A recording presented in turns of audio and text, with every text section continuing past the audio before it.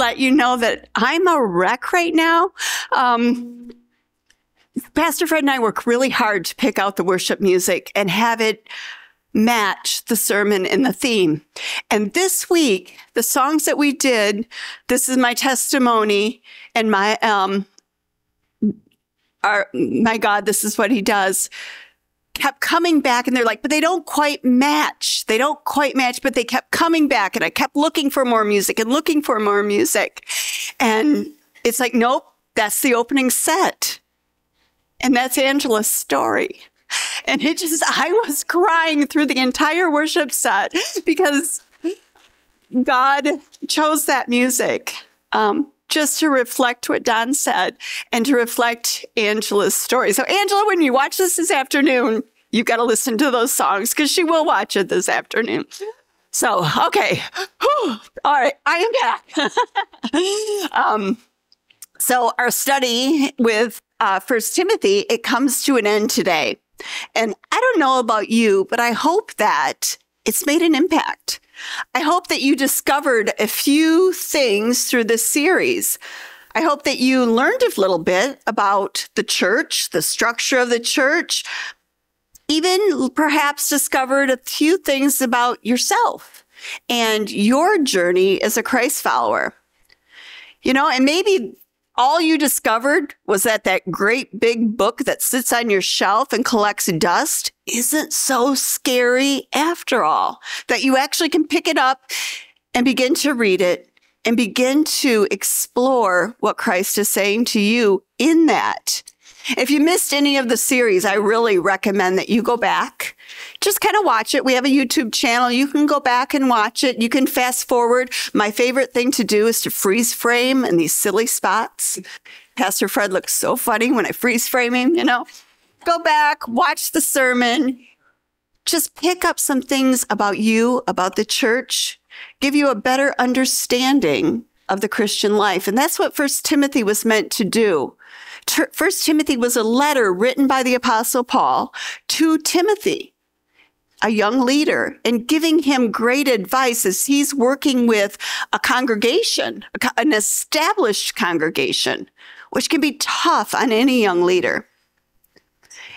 And it brought us on this journey of how to live the Christian life and how we navigate the church today and the world in which we live in today.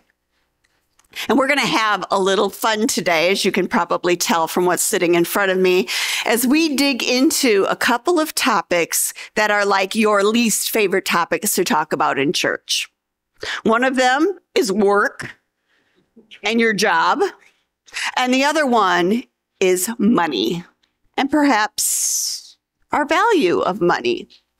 So through the first 5 chapters, Paul has given Timothy this great advice, right? And about false teaching, about the structure of the church and his role as their leader and our role as Christ followers. And now Paul, he's coming to the end of the letter, and I can just picture Paul. It's like going through, okay, I covered this, I covered this, I covered this. What haven't I covered yet?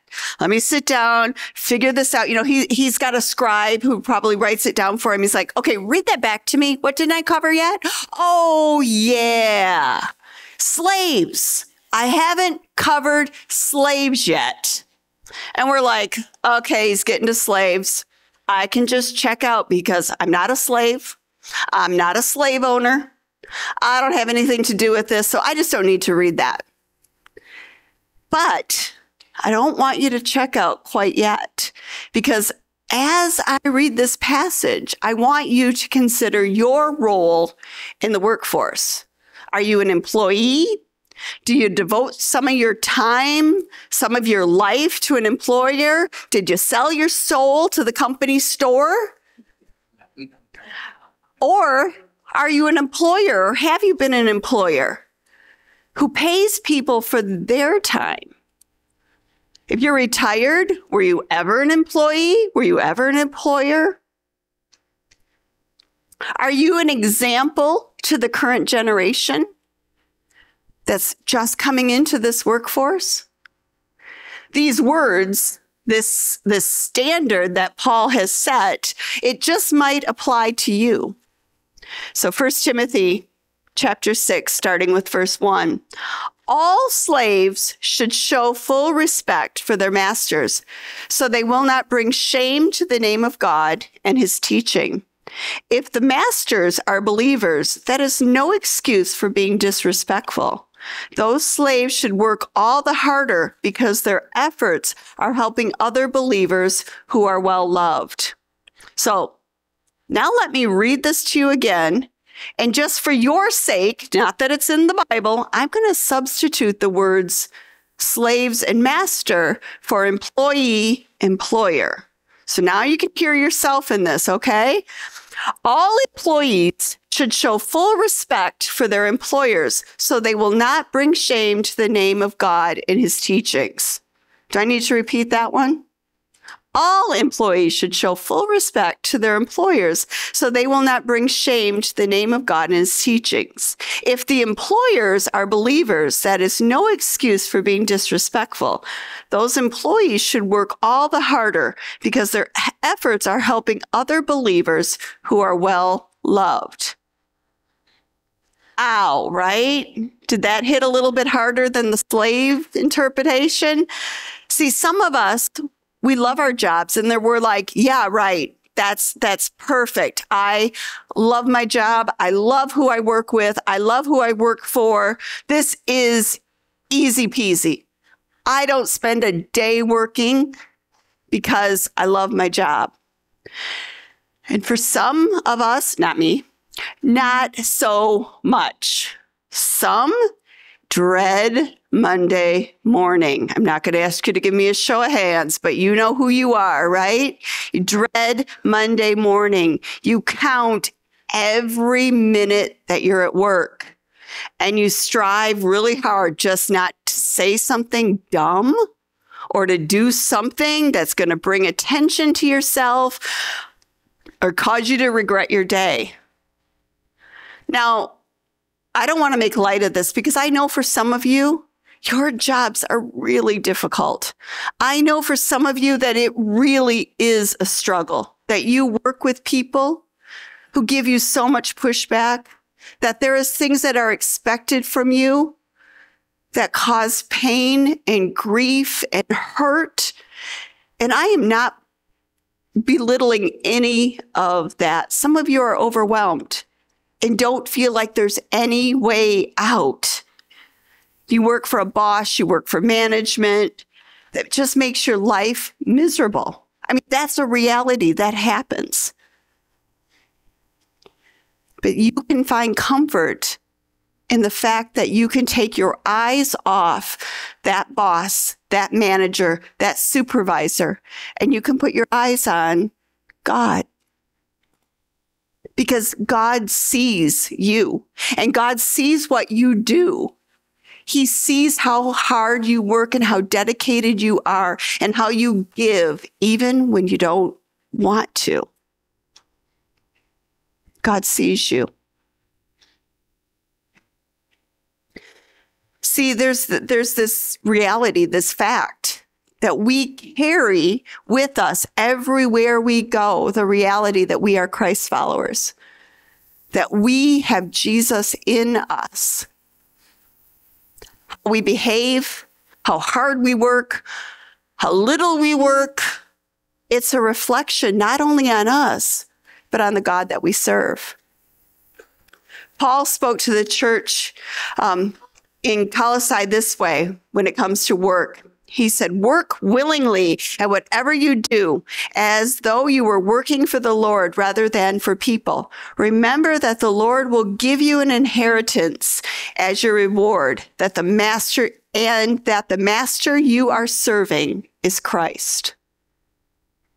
Paul believed it. He lived it. He taught this strong work ethic, respect for an employer, because your boss is really Jesus.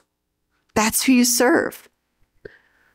Paul goes on to say, Timothy, teach this stuff. Teach this stuff. It's important.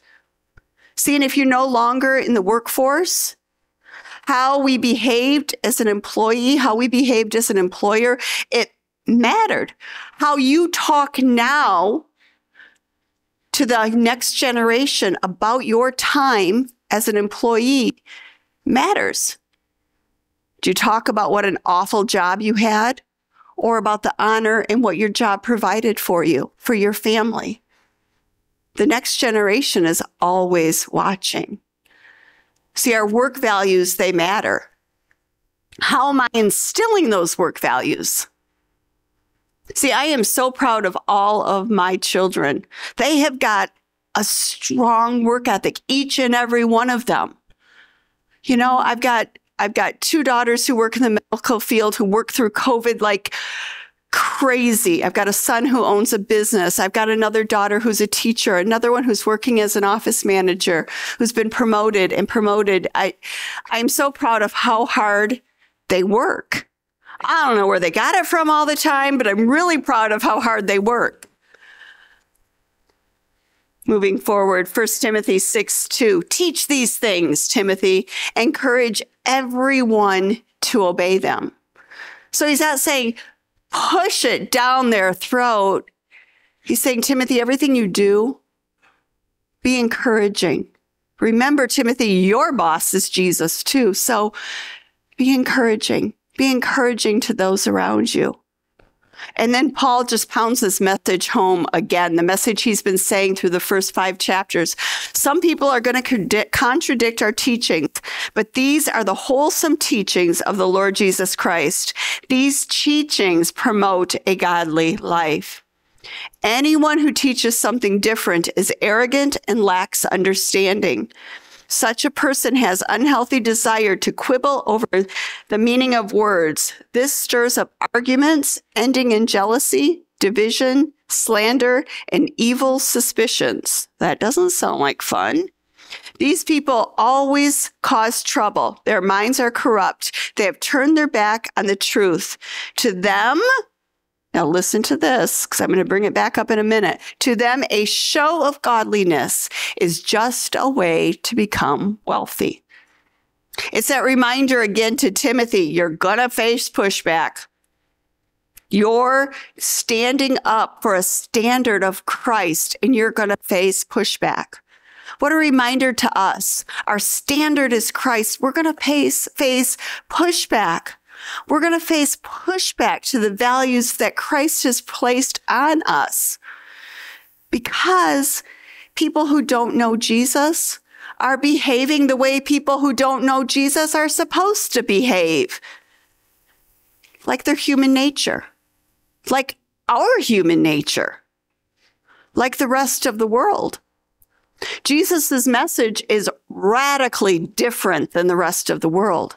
Radically different than what our ingrained nature is.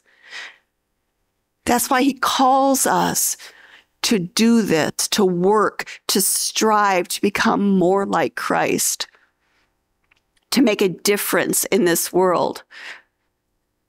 Ephesians 4:22-24 says it this way: throw off your old sinful nature, your former way of life, which is corrupt by lust and deception. Instead, let the Spirit renew your thoughts and attitudes.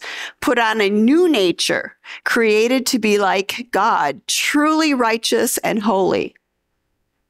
That's the way those weird followers of the way, that's why they were called Christians, little Christ, because they were so different than the world around them. And you're called to be different than the world around you, not arrogantly different, but Christ-like different, full of grace and mercy and love. And then Paul makes this shift, this segue to the next big value that Paul wants to make Timothy aware of. And you may have caught it in verse 5 that I pointed out. See, these people that are stirring up trouble, living a Christ-like life isn't really their focus. To them, a show of godliness is just a way to become wealthy. And we're all like, okay, Paul, you really going to go there? You're really going to go there with us, you know? Do you really want to go down the money train? And he's like, yes. Apparently he does. So verse 6, yet true godliness with contentment is itself great wealth. After all, we brought nothing with us when we came into the world, and we can take nothing with us when we leave. So if we have enough food and clothing, let us be content. Let us be content. Continuing our Bible verse, verse 9, people who long to be rich fall into temptation, are trapped by many foolish, harmful desires that plunge them into ruin and destruction. So in front of me are a few Amazon packages. Confession time. There are two of us, I did put the word us, in the congregation that this is this week's purchases. One of them is me. I admit it. One of them is me. You know, foolish, harmful desires.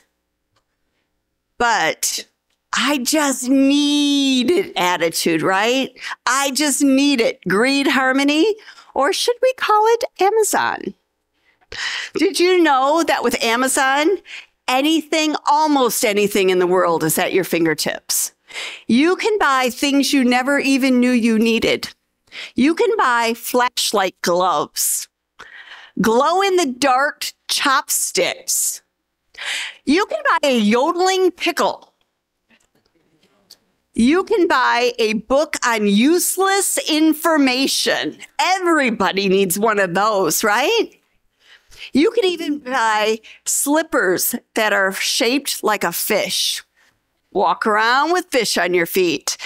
And for the bacon lovers, you can buy bacon toothpaste, bacon Band-Aids, bacon toilet paper, bacon flavored lip balm, and my favorite, bacon scented dryer sheets.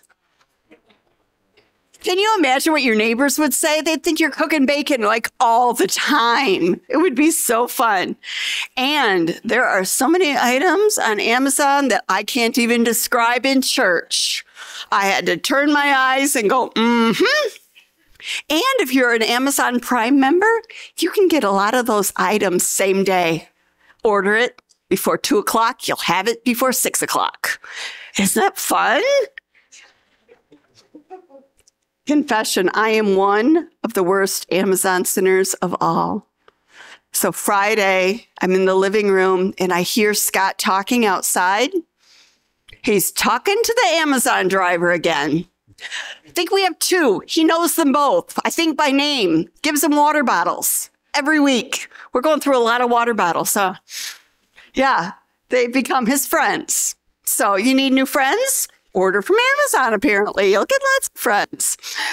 See, now, Paul isn't saying that money is bad, and I'm not saying Amazon is evil.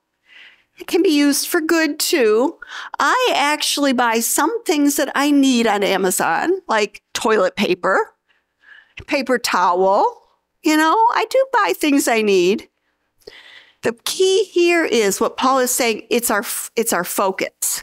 It's our desire.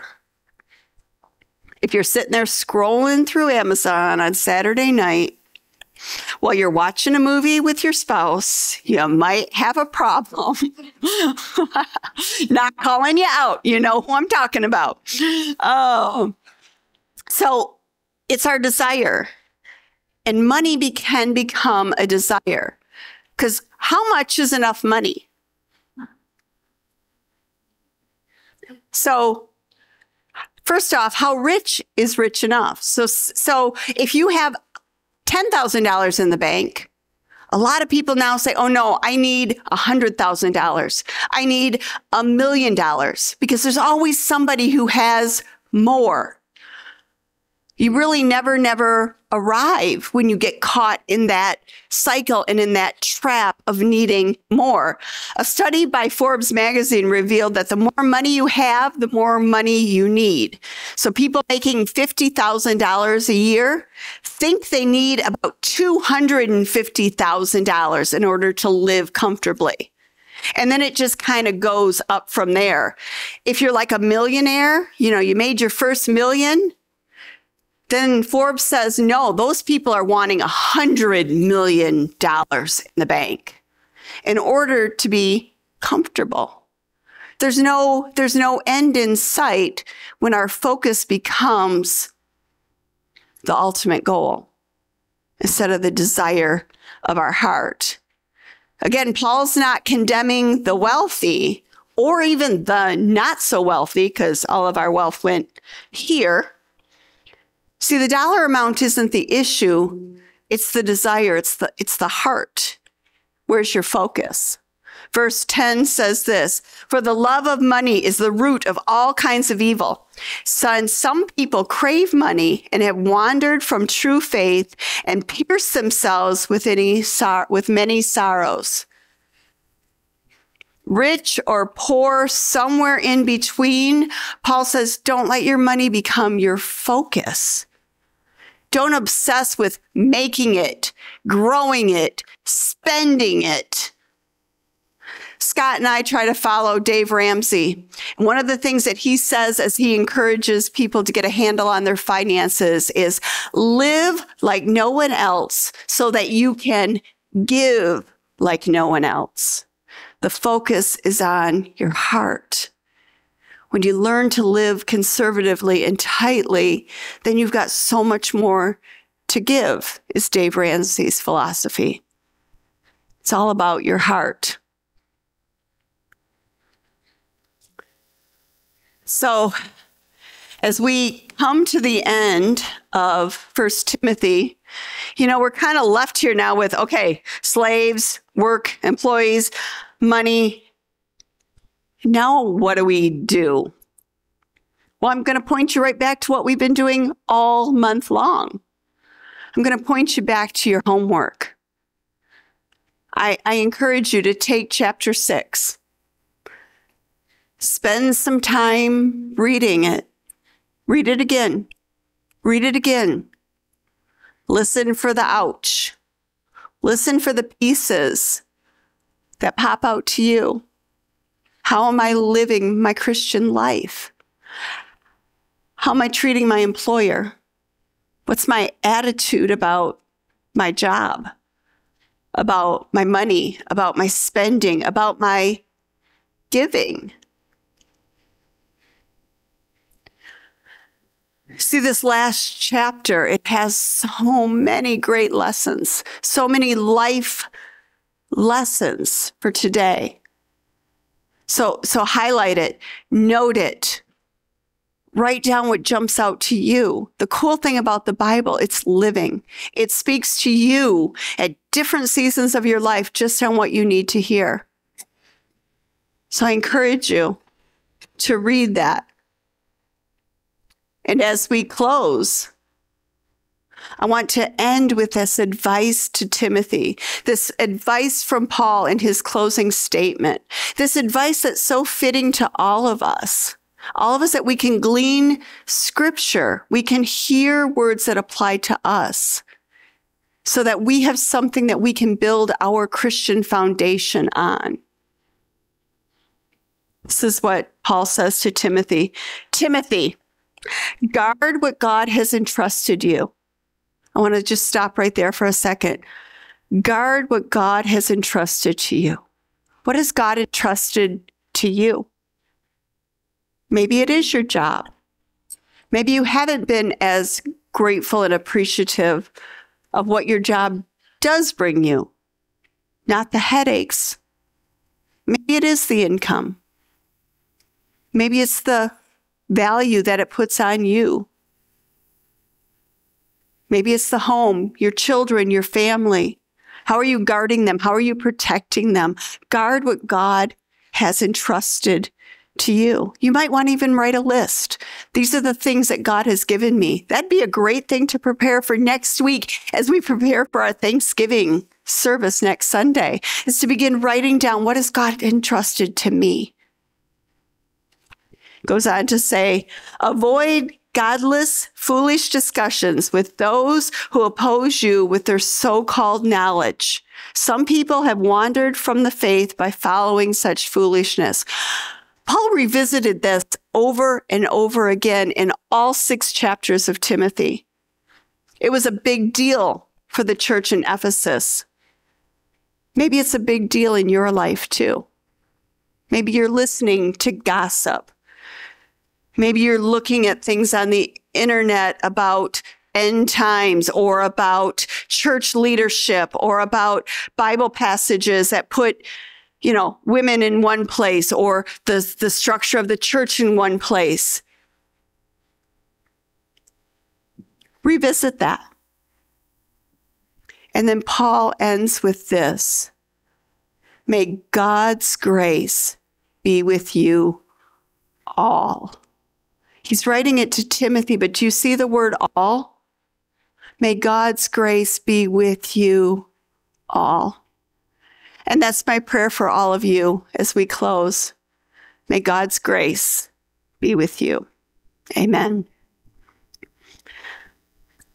God, I thank you for your word and for what we can learn from your word. God, I pray that as we continue to study this passage, that you would give us clarity, that you would speak to us in ways that we need to hear it this week, that you would convict, that you would encourage, that you would be like, yeah, you've got that right. Keep going. God, I just pray that as we take inventory of the things that you have entrusted to us, that we would celebrate you in everything that you've given us as we prepare for Thanksgiving next week, that it would be a Sunday of celebration because you placed in our hearts, in our minds, what you have done for us. God, I pray for those in our congregation who have need. God, I thank you for Don and his willingness to share his story, his willingness to share your story of your work in the lives of people that he and Angela have touched, not only this week, but through the years. We thank you for their devotion to you. We thank you for their example that they have set. And God, we do pray for Angela. We continue to pray against cancer. We pray for a full and complete recovery for her.